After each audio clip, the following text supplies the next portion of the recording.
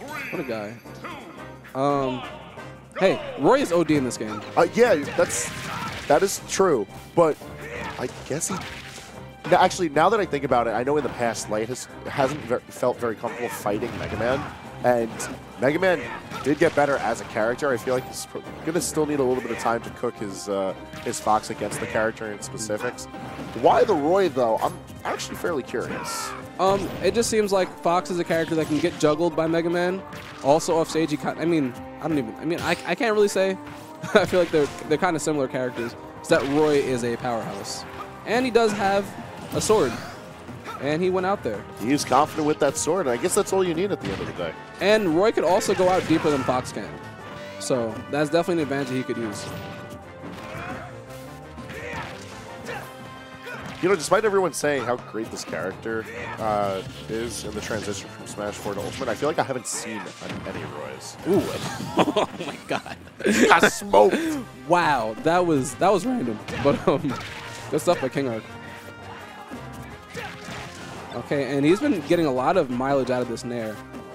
Just keeping KingArc at the ledge with this Nair.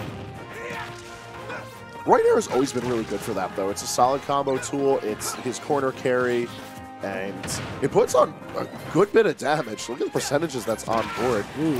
And also, if in case you didn't know, the tipper range, the base tipper range of Roy's has gotten a little bit bigger. So it's a lot easier to get these tipper hits that Roy's wanted in Smash 4.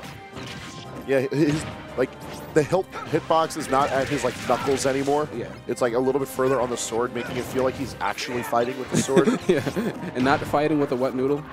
Basically.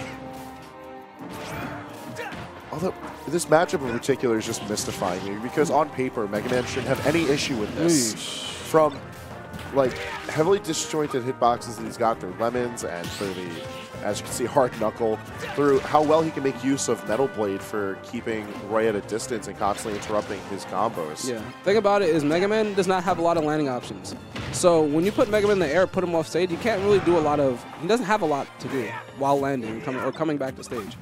And Roy's a character that can put a lot of pressure on you to land and put a lot of pressure on you to get out of disadvantage.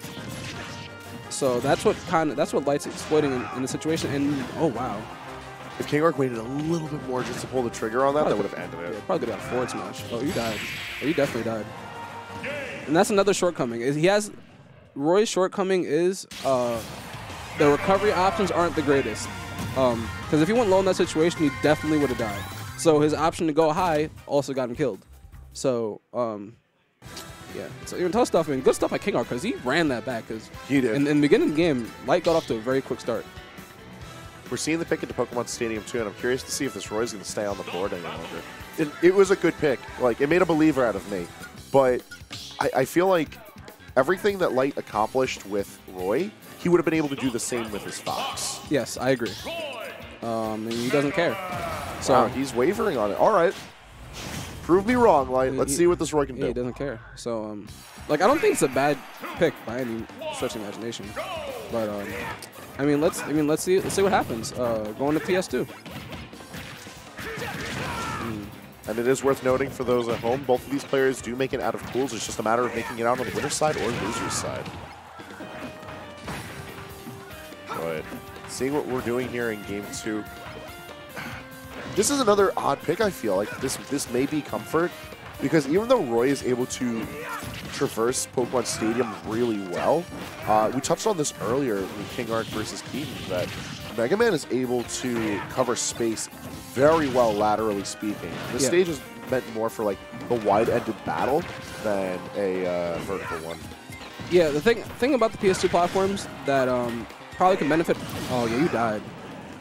I don't know what happened. I don't know how KingArc died. I think KingArc got shook by the fact that he had Roy charging at him at Mach speed. But because I already knew Roy was gonna die, because his horizontal momentum would carry him all the way to the blast zone. So that's. Harris is actually insane. Okay. He's actually wild. Okay.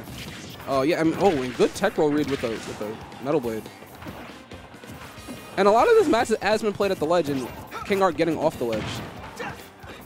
Like, Megaman doesn't have any shortage of returning back to the stage. He has a lot of options for bringing the battle really high up. Yeah, he doesn't have a jump. He's out of jumps. Ooh. Yeah, he couldn't do anything about it.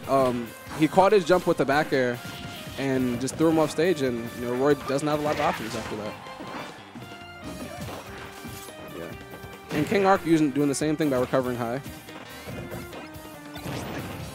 Look at the shield pressure that Mega Man's able to put out. This character's sick. Yeah, man. Like with the Metal Blade buff and the buff to some of his aerials, like, oh man.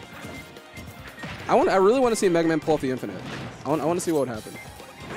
It's really different now, like from how it used to be, like with the Metal Blade reps, because now it involves using attack canceling with the lemons, and it's so weird.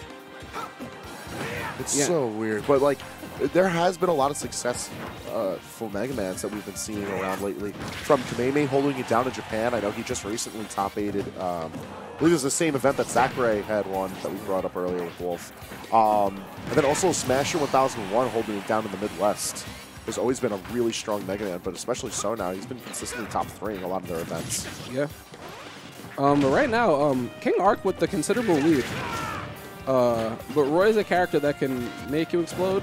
And KingArc has been doing a great job recovering with these air dodges, essentially making it like another half a jump. Yeah, the directional air dodge change has been such a boon to Mega Man. I remember talking about this in the pre-release of the game, where I felt like the changes to how characters act in the air are so good for Mega Man, because a lot of his tools cover directional air dodge really well, and then he himself can make such good use of it. And KingArc's putting that to excellent use in this set alone. Yeah, and like the forward air buff too. Oh yeah, that was like the biggest buff they could have given him. I'm surprised. Oh, don't die now. A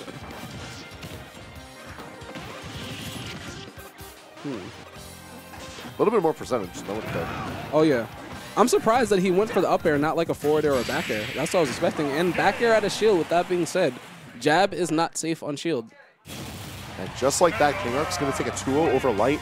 And now, a player that's been heralded as one of the best in the world right now is going to be occupying the losers bracket. So, have fun, everyone else. Yeah, I mean, good stuff for KingArc. Very well played for him. I'm personally excited to see what happens with Mega Man later on. I'm biased as hell for the character. You know that. I know